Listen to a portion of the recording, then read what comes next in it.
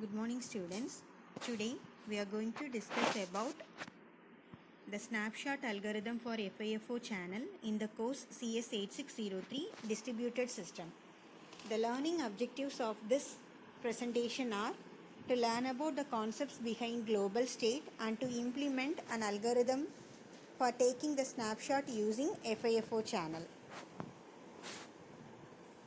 So first we have to know what is snapshot. Hope you all know the snapshot in mobile. So what is the use of snapshot? It is used to record the current stage. Okay, what we are seeing currently, it is recorded.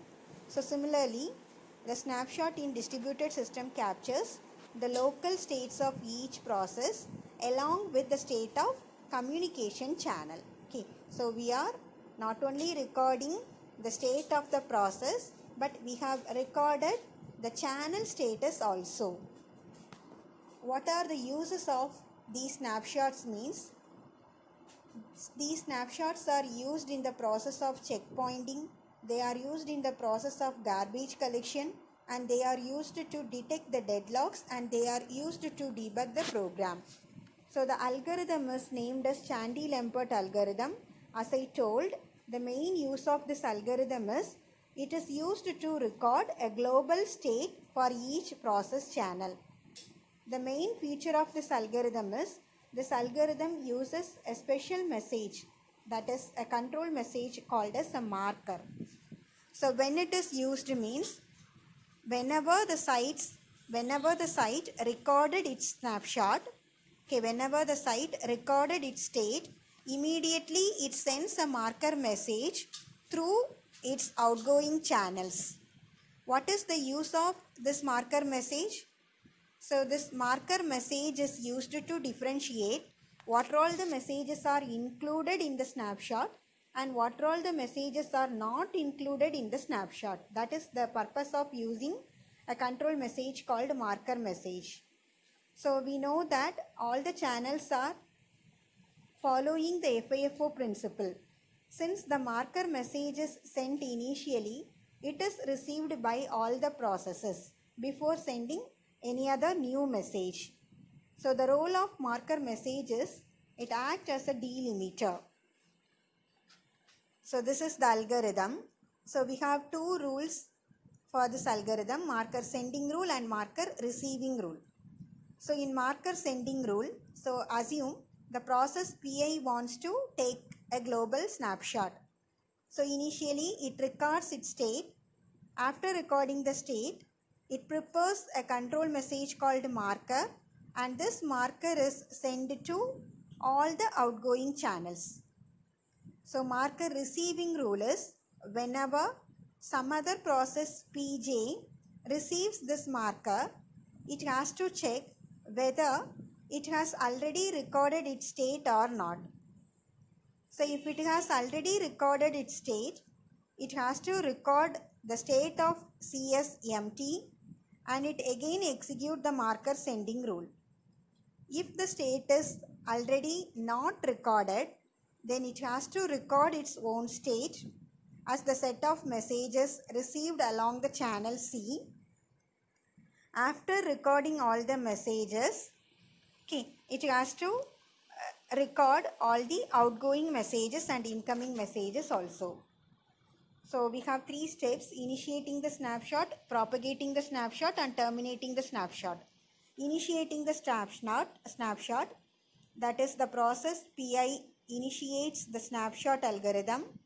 So what it is doing, it records its own state and it prepares a special marker message. What is the name of that special control message? It is a marker message. Then this marker message is sent to all the other processes and it start recording of all incoming messages from the channel Cij for j not equal to I. That is, for all the incoming channels, the messages are recorded.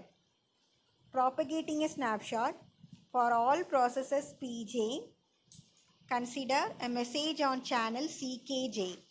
So it sees whether the marker message is seen for the first time or it is received second or third time. That is it has already recorded its state or not.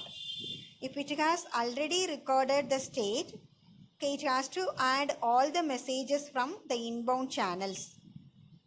If the state is not recorded already, it has to record its own state and it has to mark the channel as empty.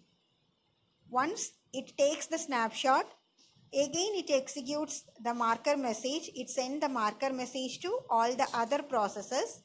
After sending the marker message, it has to record all the incoming messages as the marker sending rule. Okay. Finally, when this algorithm gets terminated means once all the processes in the system have received a marker message, you can terminate this algorithm. All the processes have received a marker on all the n-1 incoming channels. So totally we have n processes means we have to receive n-1 marker messages. Okay.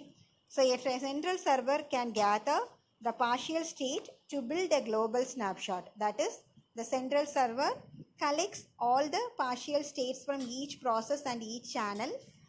Using these states, it builds the global snapshot.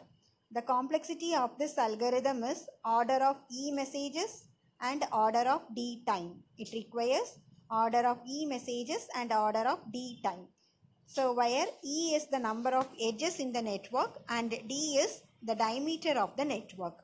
Okay. So once again, the snapshot algorithm for FIFO channel. What is snapshot? Capturing the local state of process as well as the channel.